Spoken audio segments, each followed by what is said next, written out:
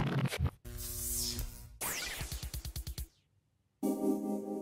Friends, welcome to my channel together with अभी।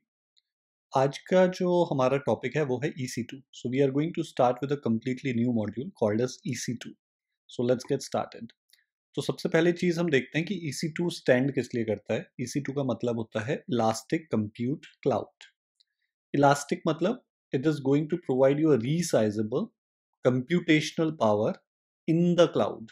Okay, सो आपको एक कंप्यूटेशन पावर मतलब होती है कंप्यूटर मिलेगा जहां पे आप अपने कंप्यूटेशंस कर सकते हैं, किसी तरीके के ऑपरेशंस कर सकते हैं।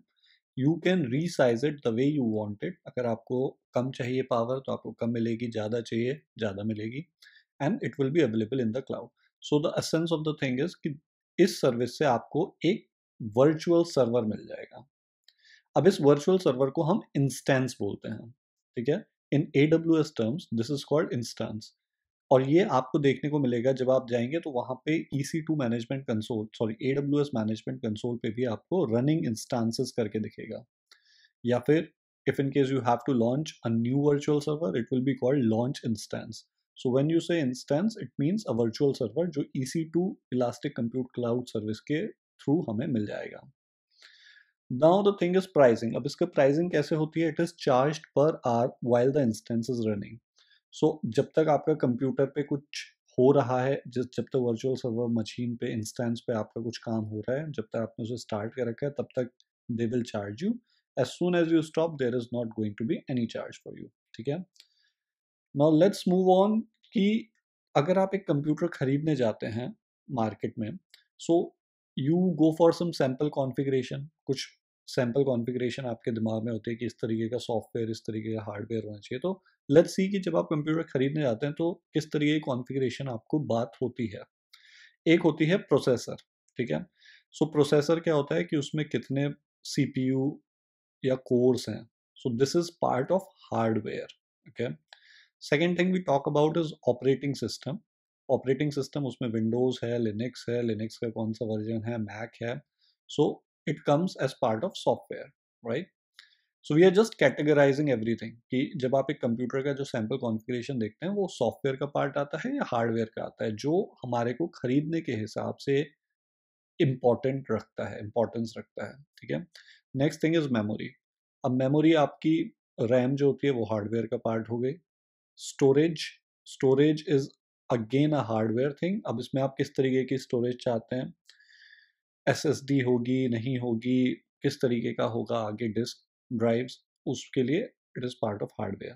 मॉनिटर डिस्प्ले से आपको कोई लेना देना नहीं है क्योंकि वर्चुअल मशीन है। एनीवेज आपको कोई वहाँ पे फिजिकल मशीन नहीं मिलने वाली, so we don't care about it, but we do care about network adapter because it is again a part of hardware and इसके थ्रू आपको पता चलेगा कि नेटवर्क परफॉर्मेंस कैसी रहेगी, ठीक है। So overall if you see, जब हमें वर्चुअल मशीन की ज़रूरत है तो हमारे लिए क्या क्या इंपॉर्टेंस रखता है, वो है हार्डवेयर में प्रोसेसर, मेमोरी, स्टोरेज और नेटवर्क अडेप्टर, एंड सॉफ्टवेयर में ऑपरेटिंग सिस्टम और उसके साथ एप्लीकेशंस क्या आ रहे हैं। जब आप कोई कंप्यूटर खरीदते हैं तो उसके साथ कुछ माइक्रोसॉफ्ट वर्ड, कुछ लाइसेंस्ड एप्लीकेशंस भी आपको मिलते हैं, ठीक है। सो हमने इनको दो कैटेगरीज में कैटेगराइज कर दिया है। अब हार्डवेयर को, इसको हम AWS के टर्म्स में इंस्टेंस टाइप कहेंगे, ठीक है। ये सब चीज़ें, ये सब जो हमारे पैरामीटर्स हैं, इनको हम किसके थ्रू जज कर सकते हैं, वो है इंस्टेंस टाइप। और सॉफ्टवेयर रिलेटेड चीज़ को हम अमेजॉन मशीन इमेज, जिसे हम AMI कहेंगे, उसके थ्रू जज कर पाएंगे। सो लेट्स सी कि अब जब आप instance type, so if in case मैं कल अमेजॉन AWS मैनेजमेंट कंसोल पे जाता हूँ एंड आई से I want to get a instance running, ठीक है। It's as good as saying कि मैं एक कंप्यूटर चाहता हूँ, एक वर्चुअल सर्वर अपने लिए चाहता हूँ। तो इट विल आस्क यू किस तरीके का processor, memory, it will ask you different question. So to minimise the questions being asked, उसने इंस्टेंस टाइप बना दिया कि दीज आर द फैमिलीज, इसमें से आपको चूज कर लीजिए that should suit your needs, okay. सो इस तरीके की इंस्टेंस टाइप जो होते हैं वो इन 5 फैमिलीज, इससे भी ज़्यादा होती हैं families, based on AWS needs, the way they think, the way they are seeing the market, they keep on changing the families, okay, they might keep on adding it or updating it, but overall these are the 5 categories that I see as important to be discussed here। तो पहली होती है general purpose, जो कि आप general काम के लिए यूज़ करना चाहेंगे। कंप्यूट ऑप्टिमाइज्ड जिसमें कंप्यूटेशनल पावर ज़्यादा होगी, मेमोरी ऑप्टिमाइज्ड अगर आपका काम मेमोरी से ज़्यादा रिलेटेड है, बहुत ज़्यादा आप ऑपरेशंस ऐसे कर रहे हैं विच आर मेमोरी इंटेंसिव, तो आपको memory optimised family would be better. वैसा कंप्यूटर जो इस फैमिली के अंदर आता है that would be better. Storage optimised for storage intensive operations, and GPU is graphical जो कि आपके एनिमेशन या वीडियो गेम्स रिलेटेड आपके होते हैं। So what AWS did is उसने 5 तरीके के इंस्टेंस टाइप्स आपको बता दिए। So you just have to go, you just have to C okay मेरा कंप्यूटेशनल पावर वाला काम ज़्यादा है तो मुझे ऐसा कंप्यूटर चाहिए जिसमें कंप्यूटेशनल पावर आसानी से ज़्यादा मिले। So you just go for a family compute optimised. So in AWS you will choose compute optimised और उसके विद इन आपको कंप्यूटर्स के कॉन्फ़िगरेशंस मिल जाएंगे। ठीक है, सो जैसे जनरल पर्पस के अंदर अभी टाइप्स आते हैं A1 मीडियम, A1 लार्ज। तो ये क्या है, एक लीनियर रिलेशन रखता है। मीडियम बताता है कि मान लीजिए 4 CPU हैं और 8 रैम है, ठीक है, 8 GB रैम है। तो लार्ज में क्या होगा, लीनियरली बढ़ेगा, विच I will show you in a diagram. सो इन सब में क्या है, ये क्लासेस आ जाती हैं, टाइप्स आ जाते हैं, ठीक है। So based on these classes और types you can choose. So as I was talking about, let's say A1 dot medium जो है उसमें CPU एक है, मेमोरी 2 GB है।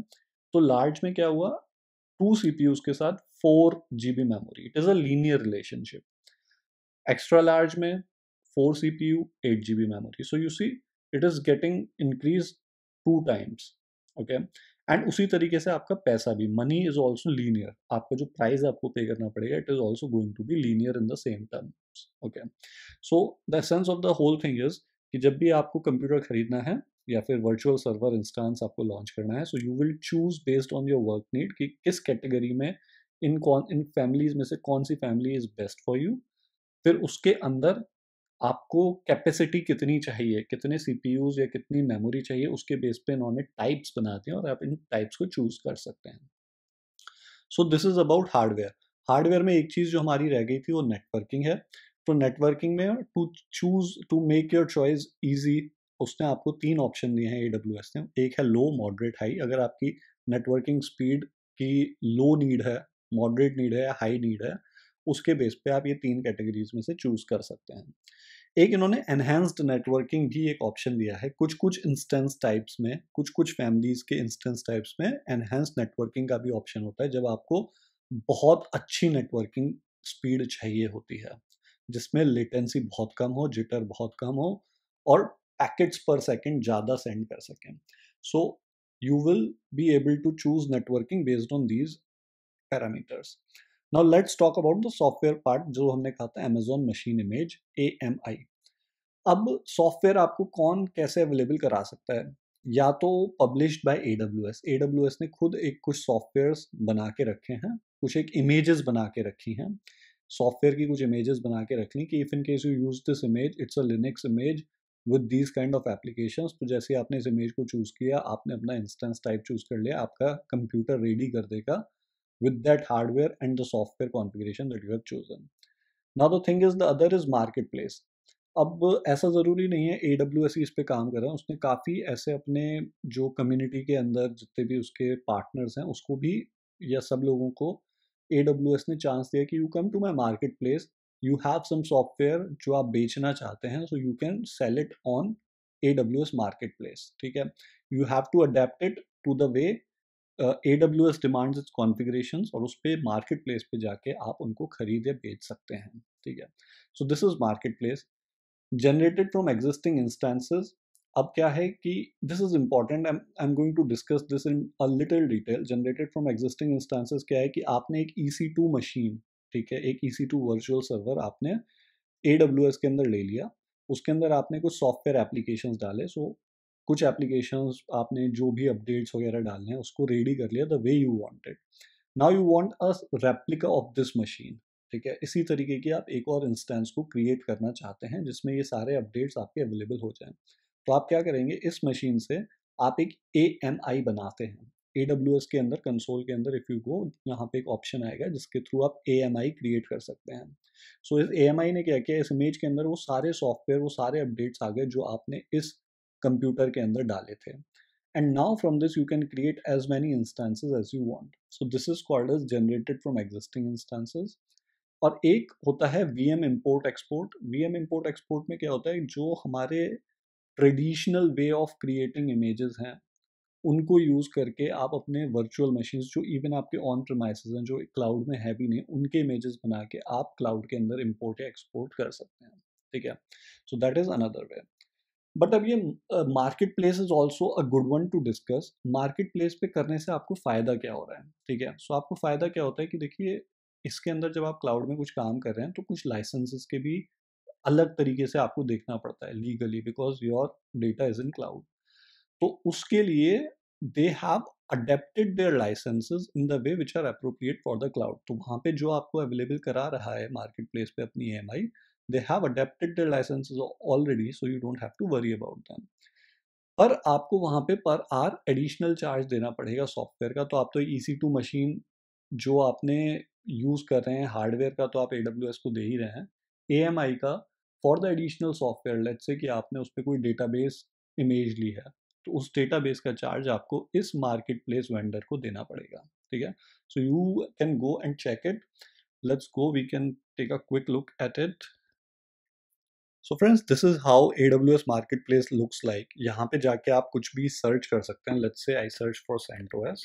ठीक है, सो यहाँ पे देखिए बहुत सारी इमेजेस दिखा देता है CentOS की, जो कि AWS ने भी दे सकते हैं, पब्लिश बाय AWS और बाय सम अदर ऑर्गेनाइजेशन। ठीक है, and you see they also mention which kind of updates they have. So this is by CentOS ORG organisation के द्वारा इन्होंने अवेलेबल कराई है।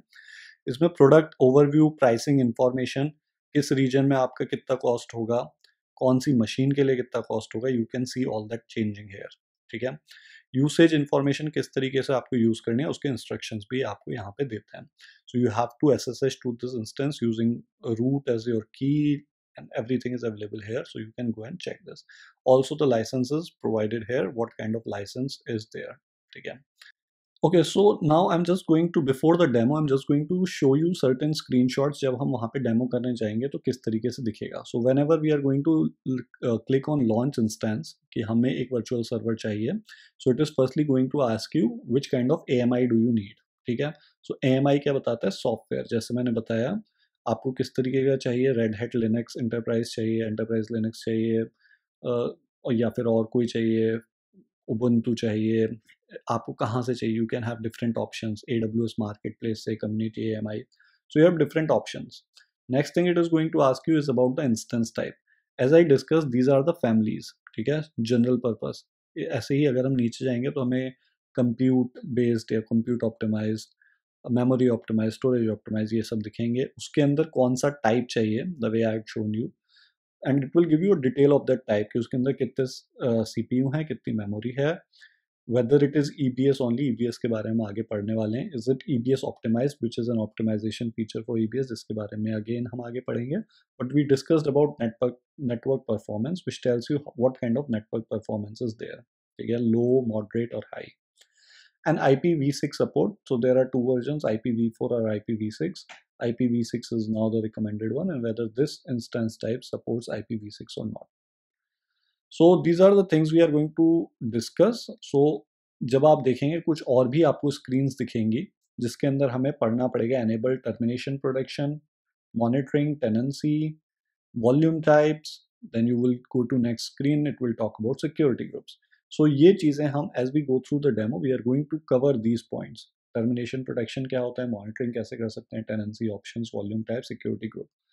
But for now I believe we have enough knowledge, हमें पता है कि हम इंस्टेंस कैसे लॉन्च कर सकते हैं। We will just choose the default options as of now, and as and when we are go through more and more demos we will discuss on further points। ठीक है, so one thing also to be noted, जब आप एक बार log in कर लेंगे, सो Linux machines पे आपको user name क्या है, these are the user name, the kind of command we would need, this is the kind of command we will just SSH। Linux machine पे हमें SSH करना होगा लॉग इन करने के लिए with the user names as provided hair. EC2 user name use करेंगे for Amazon Linux, red hat Linux और Seuss के लिए, root user name red hat Linux और स्यूस लिनक्स के लिए, उबंटू लिनक्स के लिए उबंटू, फिडोरा के लिए फिडोरा। ठीक है, कमांड हम ये यूज़ करेंगे। और एक जब हम विंडोज पे देखेंगे तो we are going to use N RDP session जिसमें यूजर नेम एडमिनिस्ट्रेटर करके होता है, that I will show you while will do the demo part of it. एक मेटा डेटा और होता है, so anything data about this instance. So AWS ने क्या फीचर दिया है, जब आपने उस इंस्टांस के अंदर, लेट्स से लिनक्स के अंदर आपने SSH करके लॉग इन कर लिया है, तो whenever you are going to hit this URL from the machine, it is going to show you all the metadata कि उसके अंदर सिक्योरिटी ग्रुप क्या है, tags क्या हैं, any other information related to that instance will be available in detail, which you can use for any kind of programmatic access or anything that you want to do with this EC2 instance. So with this information, अभी तक हमने बस इतना समझा है कि हमारे को वर्चुअल सर्वर चाहिए, उसको लेने के लिए हमारे को AMI पता होना चाहिए जो सॉफ्टवेयर पार्ट होता है, और इंस्टेंस टाइप जो हार्डवेयर पार्ट को कॉन्फ़िगर करता है, और उसको करने के बाद हम SSH या RDP कर सकते हैं respectively to Linux and Windows machine.